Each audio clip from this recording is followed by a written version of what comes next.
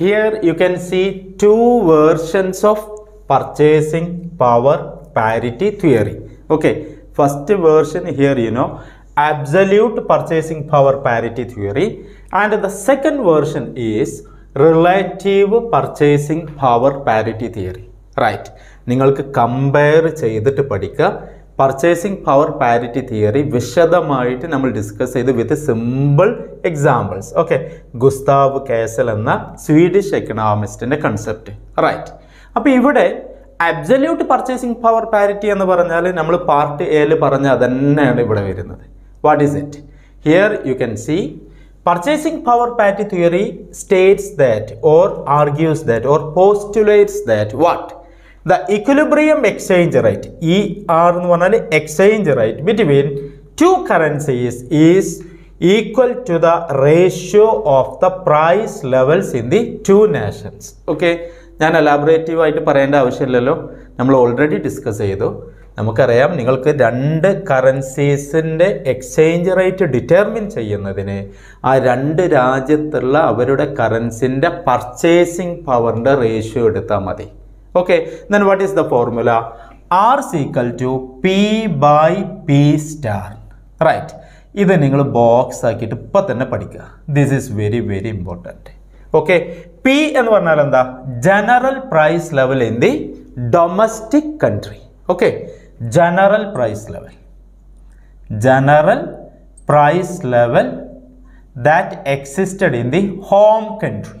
Okay, ഇപ്പോൾ ഇന്ത്യയും അമേരിക്കയും ആണ് എടുക്കുന്നതെങ്കിൽ P റെപ്രസെൻ്റ് ചെയ്യുന്നത് the purchasing power of rupee. കാരണം എന്താ? ദാറ്റ് ഈസ് ജനറൽ പ്രൈസ് ലെവലാണ്. ഹോം കൺട്രീൻ്റെ ജനറൽ പ്രൈസ് ലെവലാണ് എന്ത്? P. ദെൻ P സ്റ്റാർ എന്ന് പറഞ്ഞാൽ എന്താണ്? General price level in the foreign nation. Okay, foreign country. Confusion illalo. That is, exchange rate is equal to P by P star. Absolute purchasing power parity theory വളരെ പെട്ടെന്ന് easy ആയിട്ട് മനസ്സിലാക്കാൻ വേണ്ടി നമുക്കൊരു example എടുക്കാം. One nation is USA. Okay, then another nation, we can take European Union. Okay, group of nations ആണല്ലോ European union. അവിടെ നമുക്കറിയാം യൂറോ ആണ് കറൻസി. യു എസ് എൽ എന്താണ്? ഡോളറാണ്. ഓക്കെ, ഇന്ത്യയും യു എസ് ഒക്കെ എടുക്കട്ടെ, നിങ്ങൾക്ക് ഇഷ്ടമുള്ള രാജ്യങ്ങൾ എടുക്കാം. Okay, then the exchange rate between dollar and euro. For example 1 gram of gold. ഗോൾഡിൻ്റെ ക്യാഷാണ് കേട്ടോ ഞാൻ എടുക്കുന്നത്. ഗോൾഡിൻ്റെ പ്രൈസ് എന്ന് പറയുന്നത് ഡോളറിൻ്റെ കേസിൽ it is $5,000. Okay, 1 ounce of gold നിങ്ങൾ അങ്ങനെ അസ്യൂം ചെയ്യും. Then price of euro that is we can take 1,000 per ounce of gold. Then exchange rate between dollar and euro is equal to, നമുക്കറിയാം formula ഉണ്ടെന്ന്, exchange rate R എന്ന് പറഞ്ഞാൽ exchange rate between dollar and euro, that is P by P star. ഇവിടെ P എന്ന് പറയുന്നത് എന്താണ്? Home കറൻസിയാണ്. Home currency എന്താണ്? That is general price level in the home nation. Okay, what is the general price level? That is 5,000. Okay, 5,000. Then what is the general price level in the foreign nation? P star എന്ന് പറഞ്ഞാൽ എന്താ? General price level in the foreign nation, that is 1,000. Okay, 1,000. Then what will be the answer? We can just cross these 3 zeros, then we will get 5. That is, here exchange rate is equal to $5 is equal to euro 1. Okay, this is the exchange rate that come under absolute purchasing power parity theory, which states that the equilibrium exchange rate between two currencies is equal to the ratio of the price levels in the two nations. Ratio of the price levels in the two nations. Okay, ആ രാജ്യത്ത് നിലനിൽക്കുന്ന സാധനങ്ങളുടെ വില, internal purchasing power of the home nation and also internal purchasing power of the currency of the foreign nation. Okay, അതിൻ്റെ ഫോർമുലയാണെന്ത്? R is equal to P by P star. പക്ഷെ ഇവിടെ എന്താണ്? Changes in the exchange rate is not explained by the absolute purchasing power parity theory. ആ exchange റേറ്റിൽ വരുന്ന changes either appreciation or depreciation. അത് വളരെ clear ആയിട്ട് എക്സ്പ്ലെയിൻ ചെയ്തിട്ടുള്ള version ആണെന്ത് the second version of the purchasing power parity theory, that is relative purchasing power parity theory. Okay, simple ആയിട്ട് മനസ്സിലാക്കുക. Absolute purchasing power പാരിറ്റിയും relative purchasing power parity തിയറിയുള്ള ചെറിയൊരു വ്യത്യാസം എന്ന് പറയുന്നത് relative purchasing power parity theory will consider the overall changes in the price levels of the countries. Okay, രാജ്യത്ത് നമ്മൾ inflation അല്ലെങ്കിൽ deflation വിലയിൽ വരുന്ന ചേഞ്ചസും അതുവഴി എക്സ്ചേഞ്ച് റേറ്റിൽ വരുന്ന ചേഞ്ചസും ആര് കൺസിഡർ ചെയ്യുന്നുണ്ട്? Relative purchasing power parity theory. നല്ല രീതിയിൽ മനസ്സിലാക്കുക. കാരണം എന്താണ്? നിങ്ങൾ എക്സ്ചേഞ്ച് റേറ്റിൽ ഉണ്ടാവുന്ന changes that should be proportional to the changes of the general price levels according to relative purchasing power parity theory.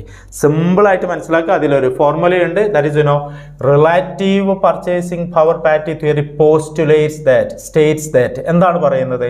the change in the exchange rate over a period of time should be proportional to the relative change in the price levels in the two nations over the same time period. Okay, very simple. That is exchange rate over a period of time should be proportional, ആനുപാതികമായിരിക്കും, proportional ആയിരിക്കും ഏതുമായിട്ട്?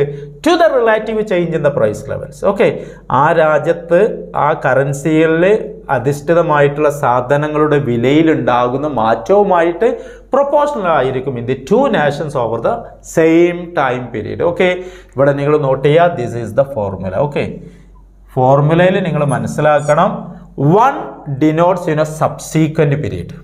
Okay, coming period.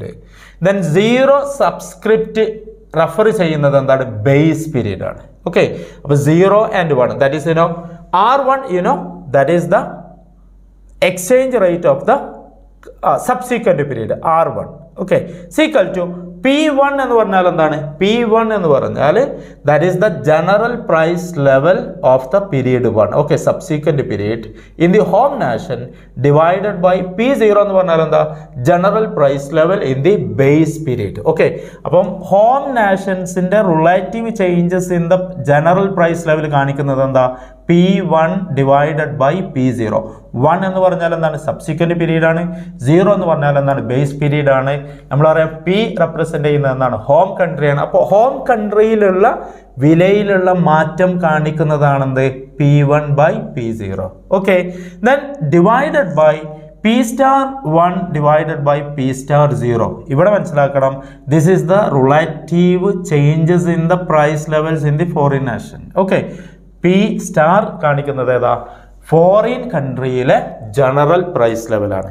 Then R0, that is exchange rate in the base period. Okay, ഈ formula base ചെയ്തിട്ട് എന്ത് ചെയ്യണം? നമുക്ക് answer ചെയ്യാൻ പറ്റും. Okay, ഞാനിത് compare ചെയ്യാൻ വേണ്ടി absolute purchasing power പാരിറ്റിയും relative purchasing power parity തിയറിയും compare ചെയ്യാൻ വേണ്ടിയിട്ട് നമുക്ക് എന്താണ്? ചെറിയൊരു എക്സാമ്പിൾ എടുക്കാം. Listen very very carefully. വളരെ സിമ്പിളായിട്ട് മനസ്സിലാക്കട്ടോ. ഹിയർ ഇന്ത്യ, നമ്മുടെ പാർട്ടി ഏലൊക്കെ പറഞ്ഞ പോലുള്ള ഒരു എക്സാമ്പിൾ വെച്ചിട്ട് നമുക്ക് എന്താണ് എക്സ്പ്ലെയിൻ ചെയ്യാൻ പറ്റും. India and USA. We can take product wheat. Okay, വീറ്റിൻ്റെ വില എന്ന് പറയുന്നത് here ₹40.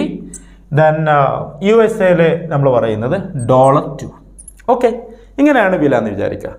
Now the price level in India increased from 40 to 60. Okay, that is 50% വില ഇന്ത്യയിൽ കൂടി. ഏതിൻ്റെ? വീറ്റിൻ്റെ വില കൂടി. There is no change in the price level of wheat in the USA. USA-ൽ എന്താണ്? വിലയിൽ ഒരു മാറ്റമില്ല. Okay, that is P* by P0 = 1 ആണ്. കാരണം എന്താ? No change in the price level. Okay, ഇൻഫ്ലേഷനും ഇല്ല, ഡീഫ്ലേഷനും ഇല്ല ഇവിടെ ഫോറിൻ നാഷൻസിൽ. ബട്ട് ഹോം നാഷൻസിൽ എന്താണ്? വീറ്റിന് ₹40 വിലയുള്ള വീറ്റിന് എത്രയായി? ₹60 വില കൂടി. ഓക്കെ, അപ്പോൾ relative purchasing power parity theory പറയുന്നത്, നമുക്ക് ഈ എക്സാമ്പിൾ വെച്ചിട്ട് പറയാം. നമുക്കറിയാം absolute purchasing power parity theory ആണെങ്കിൽ ഇവിടെ എങ്ങനെയാണ് നമ്മൾ എക്സ്പ്ലെയിൻ ചെയ്യുക? That is 40 divided by 2 = 20. That is ₹20 = $1. Okay, this is the answer that we can see. Okay, നിങ്ങൾക്ക് $1 ലഭിക്കണമെങ്കിൽ എന്ത് ചെയ്യണം? നിങ്ങൾ 20 രൂപ കൊടുക്കണം. ഓക്കെ, ഇനി നിങ്ങൾ നോക്കുക, relative purchasing power will consider the changes in the price level. That is ഇവിടെ പറയുന്നത്, ദാറ്റ് ഈസ് ഇവിടെ നിങ്ങൾ ആലോചിച്ച് നോക്ക്, 50% എന്താണ്? വില കൂടിയിട്ടുണ്ട്. ഓക്കെ, 50% വില കൂടിയിട്ടുണ്ട്. അത് എവിടെ റിഫ്ലക്റ്റ് ചെയ്യണം? എക്സ്ചേഞ്ച് റേറ്റിലും റിഫ്ലക്റ്റ് ചെയ്യും എന്നാണ് പറയുന്നത്. That is exchange rate is equal to 60 divided by 2 is equal to 30. That is exchange rate is equal to ₹30 is equal to $1. Okay, അപ്പം നിങ്ങൾ ആലോചിച്ച് നോക്ക്, 50% വില കൂടി എവിടെ? ഹോം കൺട്രീസിൽ വില കൂടിയിട്ടുള്ളൂ. ഫോറിൻ കൺട്രിയിൽ എന്താണ്? വിലയിൽ ഒരു മാറ്റവും ഇല്ല. അപ്പോൾ എക്സ്ചേഞ്ച് റേറ്റ് നോക്കൂ, 20 രൂപയിൽ നിന്ന് അല്ലേ, 20 രൂപയിൽ നിന്ന് എത്രയായിട്ട് കൂടി? 30 രൂപയായിട്ട് കൂടി. കാരണം എന്താ? ₹30 is equal to $1. ഈ പ്രോസസ്സിന് നമ്മൾ എന്താ വിളിക്കുക? ഡിപ്രീസിയേഷൻ ആണ്. നേർക്ക് മനസ്സിലാക്കുക കേട്ടോ. റിലേറ്റീവ് പർച്ചേസിംഗ് പവറിൽ നിങ്ങൾ നല്ല രീതിയിൽ മനസ്സിലാക്കുക. That is depreciation. ഇതെന്താ ഡിപ്രീസിയേഷൻ എന്ന് പറയാനുള്ള കാരണം എന്താ? നിങ്ങൾക്ക് 20 രൂപക്ക് $1 കിട്ടിയിരുന്ന സ്ഥാനത്ത് ഇപ്പോൾ നിങ്ങൾക്ക് അതേ $1 കിട്ടാൻ എത്ര രൂപ കൊടുക്കണം? 30 രൂപ കൊടുക്കണം. 20 രൂപ കൊടുത്താൽ നമുക്കൊരു $1 കിട്ടിയിരുന്നു. ഇപ്പോൾ 20 കൊടുത്താൽ പോലെ എത്ര കൊടുക്കണം? 30 രൂപ കൊടുക്കണം. That is the value of rupee is declining in terms of $. That is foreign currency. Okay, അപ്പം നമ്മുടെ കറൻസിയുടെ മൂല്യം കുറയാണ്. 20 രൂപക്ക് പകരം നിങ്ങൾ എത്ര കൊടുക്കണം? 30 രൂപ കൊടുക്കണം. അതിന് നമ്മൾ എന്ത് വിളിക്കുന്നു? ഡിപ്രീസിയേഷൻ എന്ന് വിളിക്കുന്നു. ഈ ഡിപ്രീസിയേഷന് കാരണം എന്താണ്? 50% കണ്ട് ഡൊമസ്റ്റിക്കൽ എന്താണ്? സാധനത്തിന്റെ വില കൂടി. അത് എവിടെ റിഫ്ലക്ട് ചെയ്തു? എക്സ്ചേഞ്ച് റേറ്റിൽ റിഫ്ലക്ട് ചെയ്തു. That is relative purchasing power parity theory. Okay, നിങ്ങൾക്ക് എങ്ങനെ മനസ്സിലാക്കുക? Change in the exchange rate over A period of time should be proportional to the relative change in the price levels in the two nations over the same time period. Okay, അതിൻ്റെ proportional ആയിരിക്കും. 50% ഡൊമസ്റ്റിക്കിൻ്റെ വില കൂടിയപ്പോൾ എന്ത് സംഭവിച്ചു? Exchange rate home currency എന്ത് ചെയ്തു? 50% depreciation വന്നു. Okay, ഇനി നിങ്ങൾ ആലോചിച്ച് നോക്ക്, ഡൊമസ്റ്റിക്കലായിട്ട് ഇന്ത്യൻ കറൻസി മീൻസ് ഇൻഫ്ലേഷൻ അല്ല, നമുക്ക് ഡീഫ്ലേഷൻ വന്നു.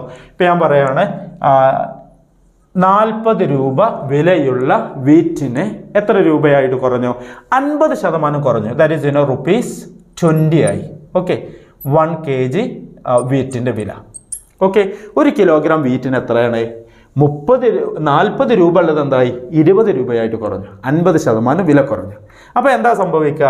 ദെൻ അമേരിക്കയിലെ വിലയിലൊന്നും മാറ്റില്ല. അങ്ങനെയാണെങ്കിൽ എന്ത് സംഭവിക്കും? Exchange rate between rupee and $. Will become ₹20 divided by $. എത്രയാണ്? 2 ആണ്. Then you will get 10. Okay, അപ്പോൾ എന്താ മനസ്സിലാക്കേണ്ടത്?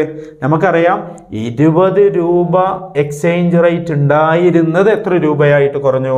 10 രൂപയായിട്ട് കുറഞ്ഞു. That is exchange rate becomes ₹10 equal to $1.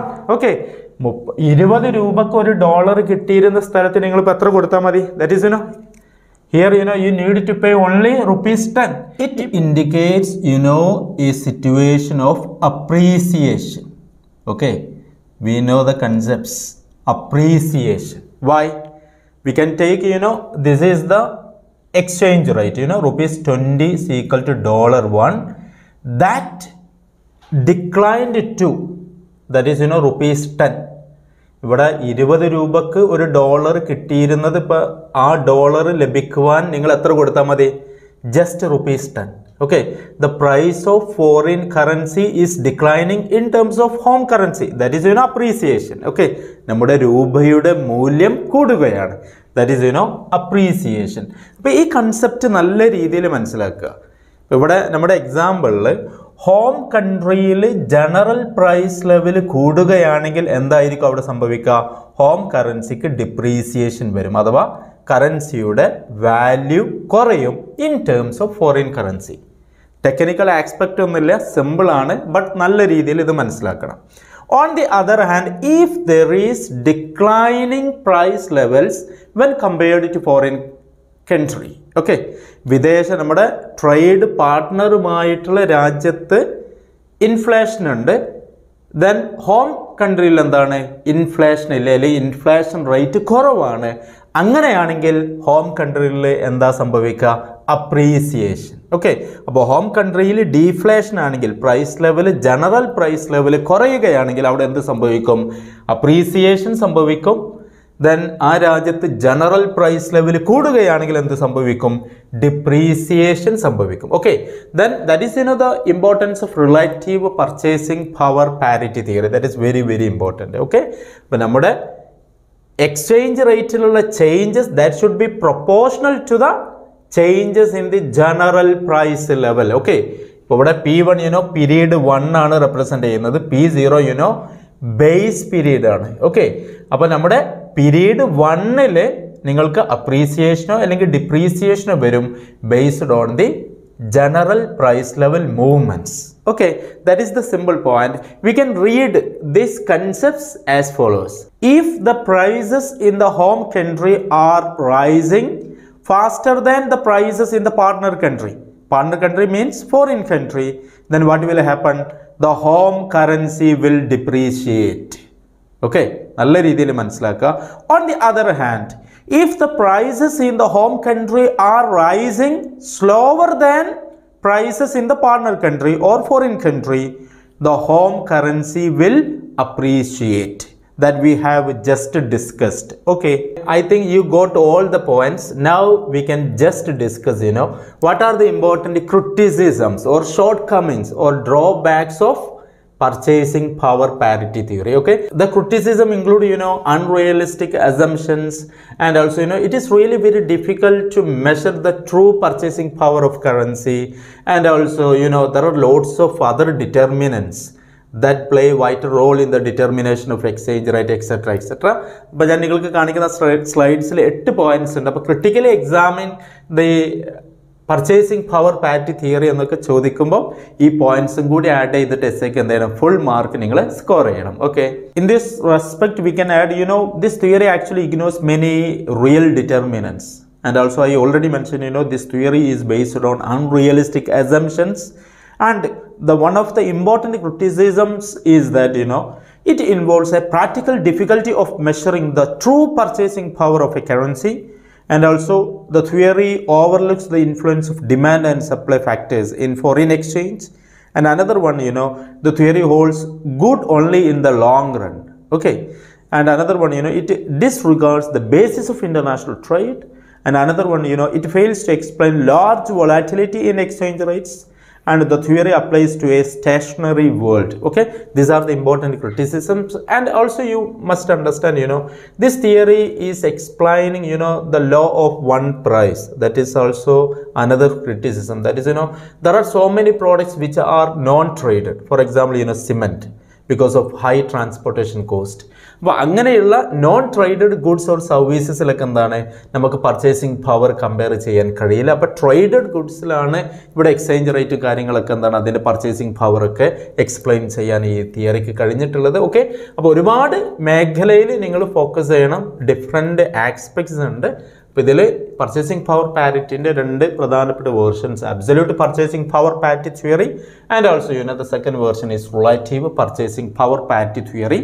ഈ ഫോർമുല നോക്കുക, 2 ഫോർമുല നോക്കുക, ഇതിൻ്റെ ഇംപ്ലിക്കേഷൻസ് നോക്കുക, ഇവിടെ അപ്രീസിയേഷൻ അതുപോലെ ഡിപ്രീസിയേഷൻ വരുന്ന സിറ്റുവേഷൻ ഓർക്കുക, റിയൽ എക്സാമ്പിൾസ് വെച്ചിട്ട് എക്സ്പ്ലെയിൻ ചെയ്യുക. നമുക്ക് എസ്സേ എക്സ്പെക്ട് ചെയ്യാൻ പറ്റുന്ന ഒരു ടോപ്പിക്കാണെന്നുള്ളത് മനസ്സിലാക്കുക. നല്ല ഇമ്പോർട്ടൻസ് കൊടുത്തിട്ട് പഠിക്കുക. Okay, all the very best. Have A nice day. Thank you.